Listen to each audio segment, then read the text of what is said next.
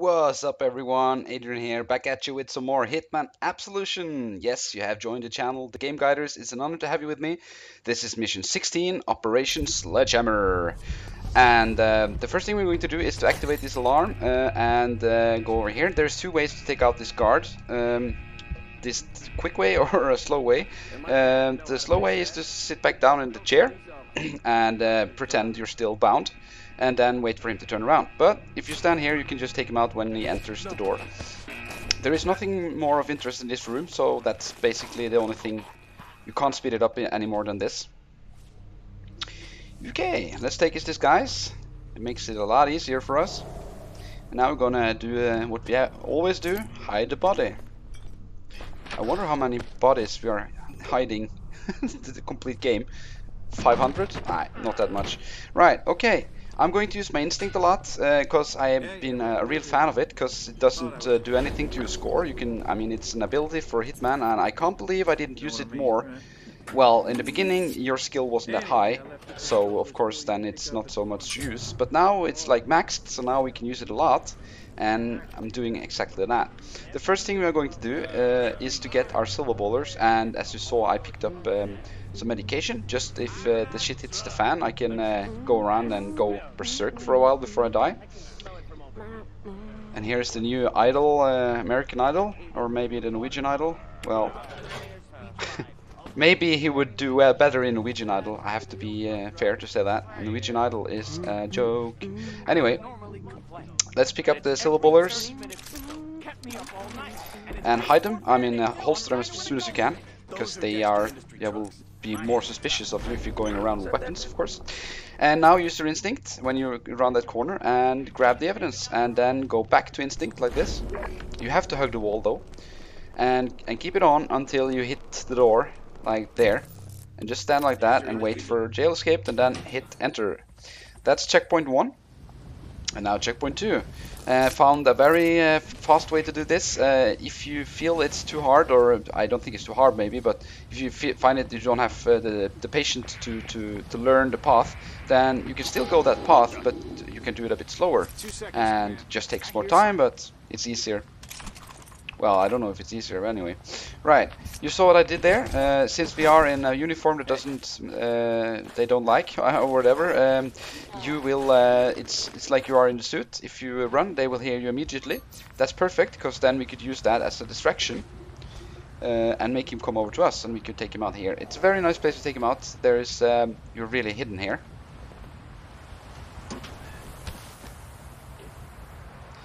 And now you run. If you are on my timing, just run all you can in crouch, of course, right to get the evidence, because now on this timing every guards are facing another way, so it's very easy. Now grab this bottle. Oh, you don't need to, you can grab a piece of brick on top here, but anyway, it doesn't matter. Right, here you can you have two distractions now, because you have a bottle and you have this brick, but we are doing it another way. If you're fast enough, you can actually pass between those two, like that. And now we need to go to distract, because there is a guard facing us, and when you go down this stairwell, stay to the right side, all to the right. And hug here and jump over, and now we are just, and be sure to be behind this window like that, because there is actually a guard over there that can see your head from a distance. And don't worry, they won't turn this way, they are completely useless. So talking about useless guards, watch this next room. That's kind of stupid how easy it is to pass them if you know the path. Right, I've skipped the first part, because when you restart the checkpoint you will start where I started. And also I would recommend you to do that if you're going on my timing, because if you restart the checkpoint from the beginning, then well, like if you start the checkpoint from the beginning, this won't work, because they will patrol in another timing. That actually goes with most of the missions. I always start them from restarting the checkpoint, so I know that I get the same path every time.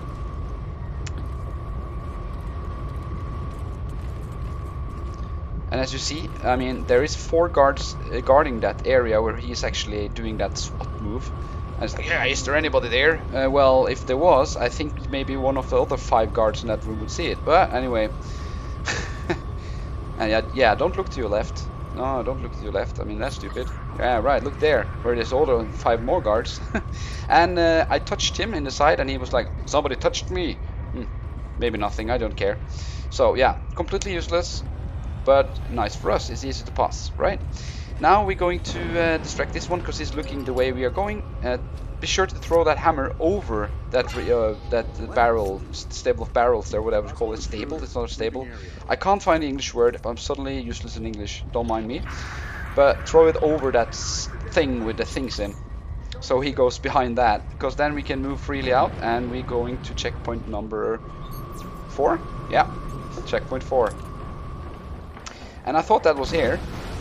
So I have actually never done this part, because when I see that I've done the checkpoint, I restart it to do it with Bandicam and record it. But yeah. Anyway, I found the route, no problem. As I mentioned in other movies, that's how I work. I take checkpoint by checkpoint. Okay. Here you can just run.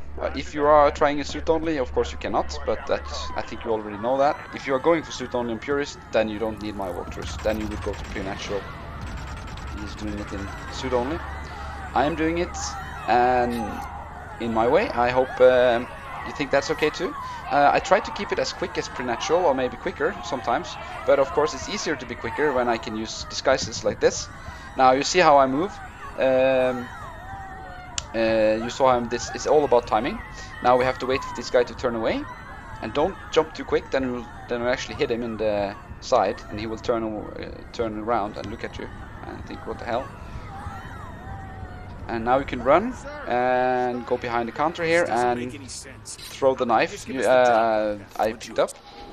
So I picked up a knife and then pick up another knife. We need that later on.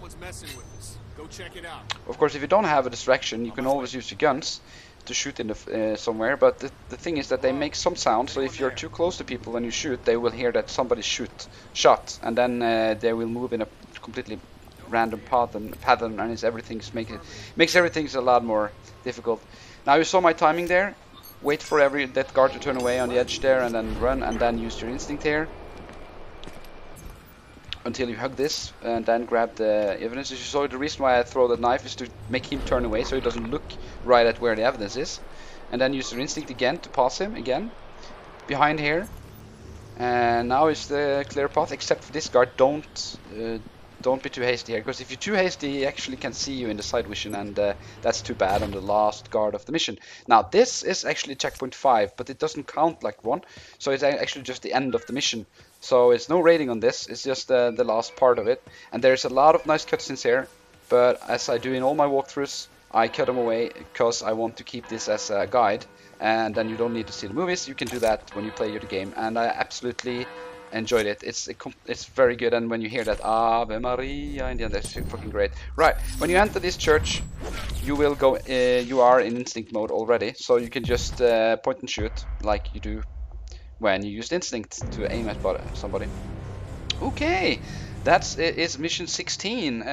Hope it was satisfiable as usual, and if you like, please subscribe or leave a comment. I would be honored to have you as a walker amongst the walkers, as I say. I'll post mission 17 as soon as it's ready. Okay, have a nice day. Hey.